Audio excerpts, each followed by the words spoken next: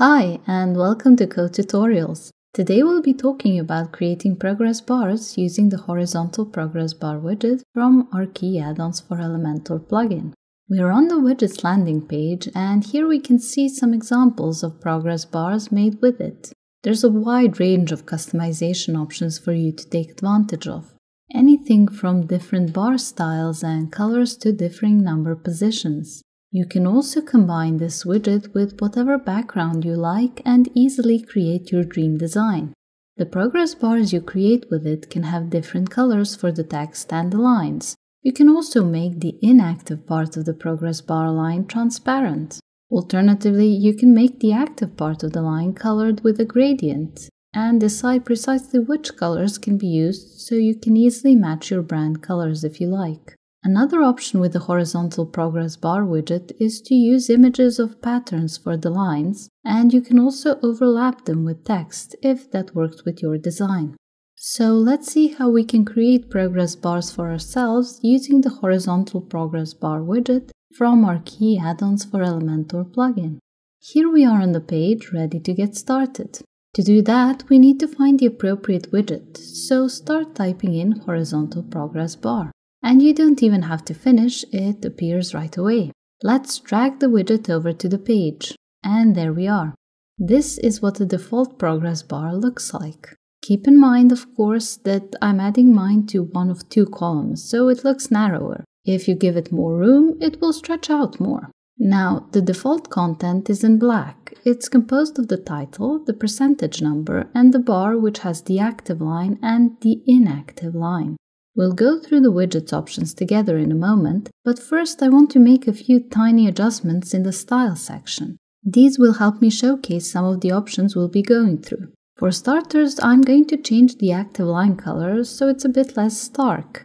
There it is, a lovely shade of blue. Since I'm using a paler color on a light background, it might be hard to spot the changes and options I'll be showing you, so I'm going to adjust the line thickness to make it easier to see. 40 pixels should do it.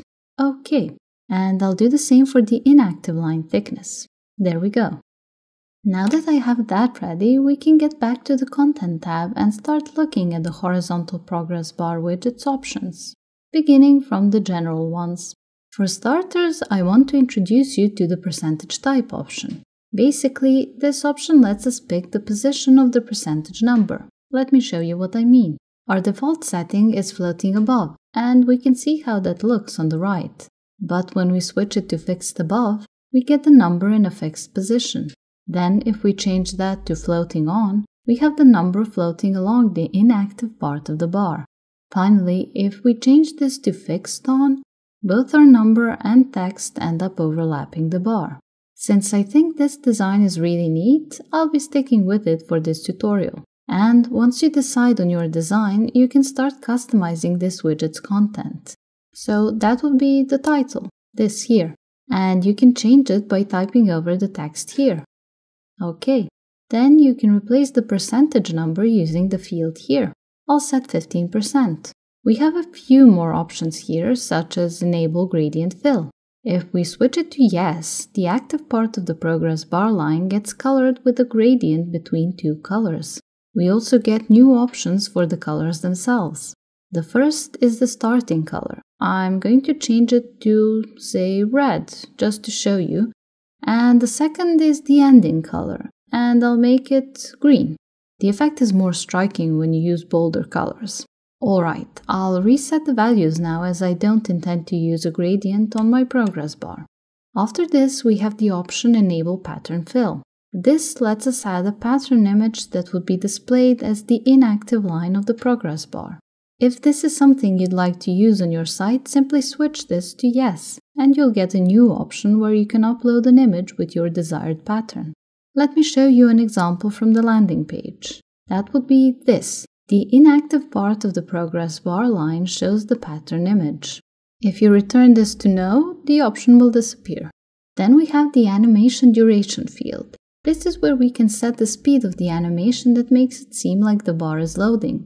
The value is in milliseconds, so if I want to speed my animation up, I'll set 500. Now we can see that the progress bar line moves much quicker. I'll erase it as I'm happy with the original speed. Our last set of options in the Content tab are Developer Tools. When we open them, we can see there's just one option here, and we can switch its setting to Yes and get it to display the widget in the form of a standard WordPress shortcode, so we get this text. And we can easily copy it for use elsewhere on our site. Alright, that's it. Let's move on to the Style tab and see what options we have in there. The first section is for the bar style, and here we have border type. This lets us create a border around the progress bar line. The default setting is none, so there's no border, but we can change that to solid and get this thick frame around the progress bar line. Alternatively, we can make it double with 2 lines, or change it to dotted, or to dashed if you prefer, or grooved if that's what you like. Following that, we have the option to adjust the width of the border. If you click here, you will reset the default width values and delink the field so you can enter a different value for each part of the border. But I think all sides of a border should be even, so I'll just show you here how it can look if you make adjustments. Of course, the look is affected by the border type you pick out. Once you've settled on that, you can change the border color too. You'd use this handy color picker. However, for myself, I don't want to use the borders, so I need to return this to none. Now, the next 2 options you might recall from the start of the video. I used the first to change the color of the active part of the line and the second to change the inactive part.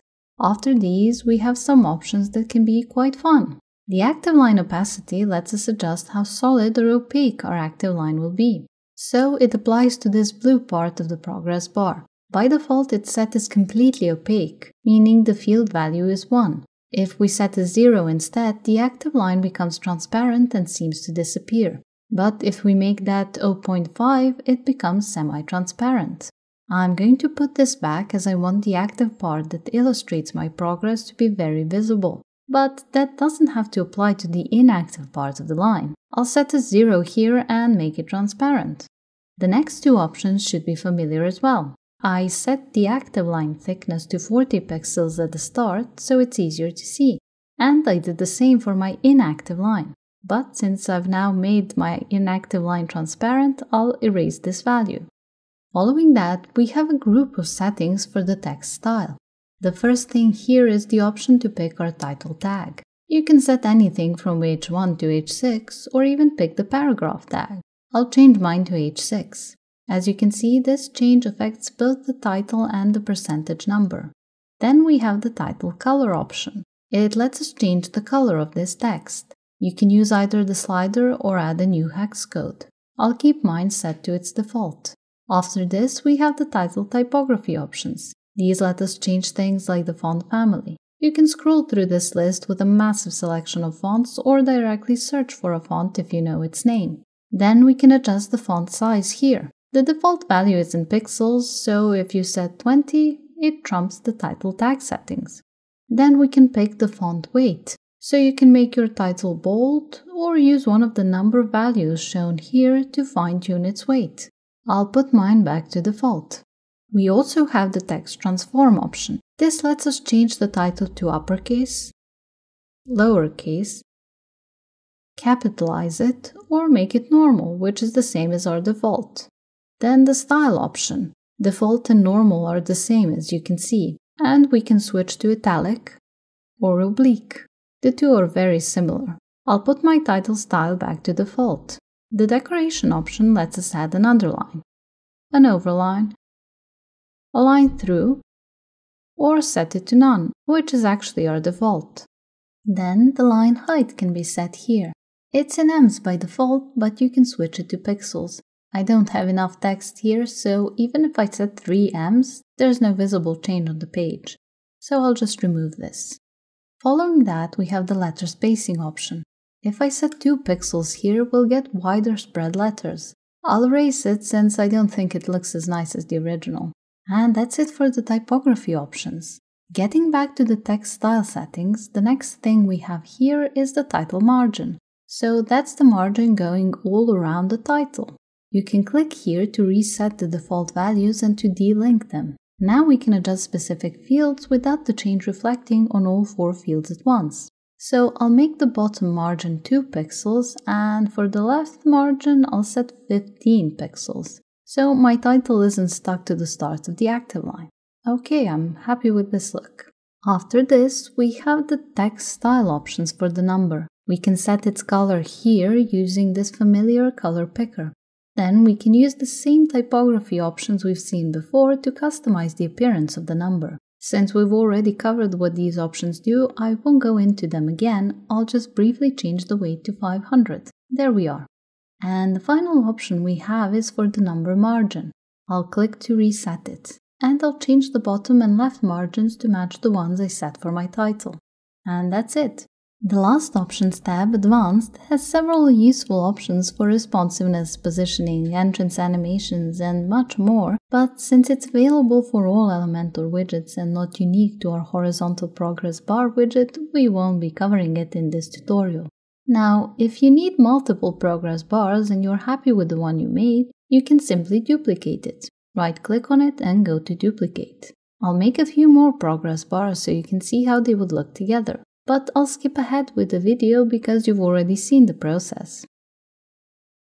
And here we are now, my progress bars are all done. You can combine them with other elements or duplicate the entire column if you want. It's up to you to see which of the possibilities offered by this plugin work best with the style and design of your site. And if we look back on the landing page, now with fresh eyes which have seen the options behind this widget, we can see the different things we can do with it and the potential variations we can make. And that's it for this video. Hopefully it has helped you to see how easy making progress bars can be with the Qi Addons for Elementor plugin and its horizontal progress bar widget. If you have any questions, comments, or suggestions, please drop us a line in the comments below. Also, make sure to subscribe to our channel and be the first to learn about new theme guides and tutorials.